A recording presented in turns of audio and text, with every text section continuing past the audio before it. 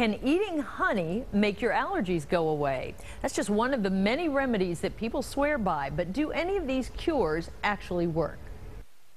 It's awful.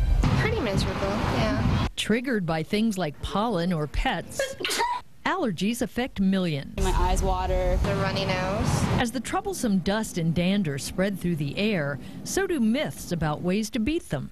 Some believe bees make the best allergy fighters, and the pollen collected in their honey can help you build immunity with just 1 tablespoon of honey every morning. But there's been little research on the allergy benefits of local honey.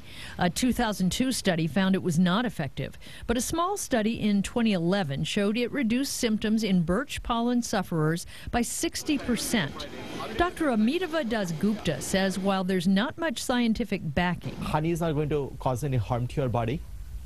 So if it doesn't cause any harm to your body, what do you have to lose? If you think moving out here will get rid of your allergies, I can see why people would think that. Think again. Some of the plants that trigger your symptoms might not be in the desert, but grass and ragweed pollen are found just about everywhere.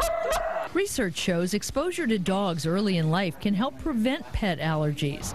People who are already allergic to man's best friend might think hypoallergenic dogs are the answer to their problem.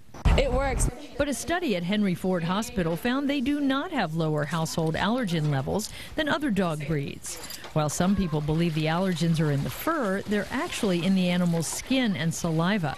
The best bet for those with pet allergies could be a short-haired dog.